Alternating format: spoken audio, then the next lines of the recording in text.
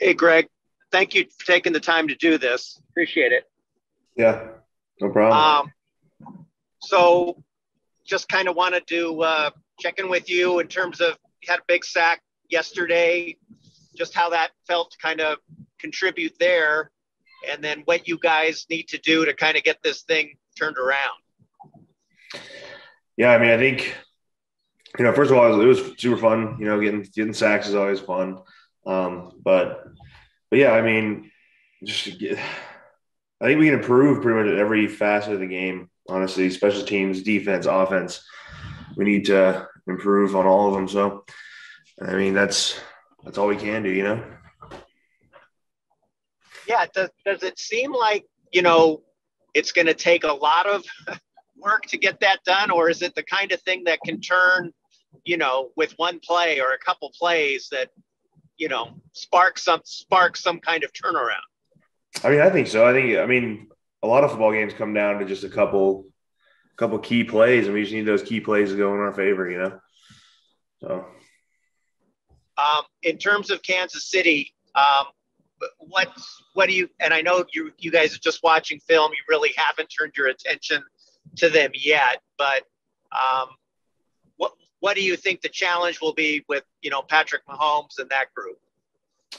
I mean, obviously they have a pretty talented group over there, and like I said, Patrick Mahomes is a really good quarterback. So, I mean, we're definitely gonna have our hands full. But yeah, like you said, we haven't gotten too deep into it yet, so we're just getting started. So, Thanks very much. yeah. Jordan? Hey, Greg, thanks for doing this. Sean has mentioned a lot about in the past several weeks and really since the start of the season, not being able to find much complementary football. He was often referring to, the offensive side of the operation, but yesterday talked about how everything just felt like there wasn't really a lot of cohesion.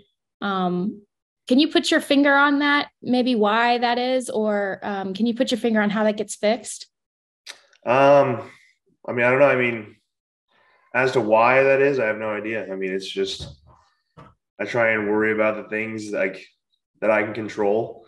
And I don't really like if it's out of my hands, it's out of my hands. I try not to worry about it too much. And it's like I said before, we can improve basically every position group, every facet of the game.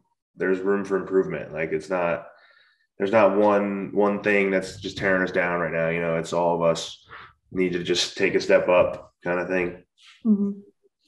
And then as a defensive front seven as a whole, you guys are stopping the run just overall through the course of the season. You guys are stopping the run really well.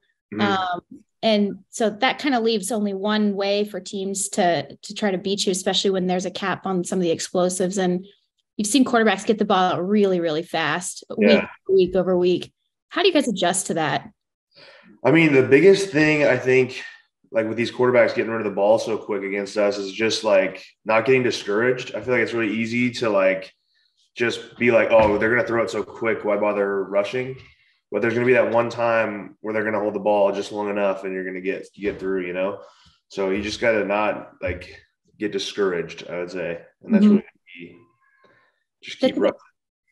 That's a good point. And then when you're communicating front to back, are there things you guys can say or do, or how you guys communicate as from the front to the coverage in terms of like, hey, I'm seeing this, here's how we get this guy to hesitate with the ball in his hand just a little bit longer, or just sort of those tweaks and tells that maybe can complement each other a little bit more? I mean, we don't really like communicate with the bad guys on that kind of stuff. Mm-hmm. But like, I mean, that's just kind of how it works. Like, obviously if their like coverage is really tight, it's going to make that quarterback take an extra hitch or something, So, I mean, it does work hand in hand. Like, I think like one of the sacks I had yesterday was just because we had great coverage and it gave me enough time to get there. So. Awesome. Thanks for the insight, Greg. Yeah. Greg. Hey, Greg. You've been on a lot of good football teams in your career. You were on a lot of good Huskies teams in your college career. What's it like being in this situation that you have really never faced in your football career? I was just thinking about that today, actually. I've never been on like a losing streak like this, It is tough. because like every single team, I've gotten a championship at every single level now, high school, college, and in the NFL. So it is definitely a little different experience, and losing sucks. So I'm not a big fan of losing.